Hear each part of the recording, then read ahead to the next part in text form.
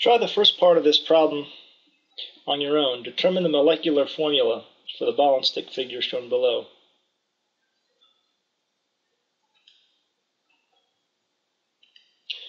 The answer would be SCl4. The next part of the problem asks to determine the empirical formula of this compound. The empirical formula is the simplest whole number ratio of atoms in the formula. Another way of explaining that is, can a given formula be divided by an integer to produce a simpler formula with whole number subscripts, or integer subscripts?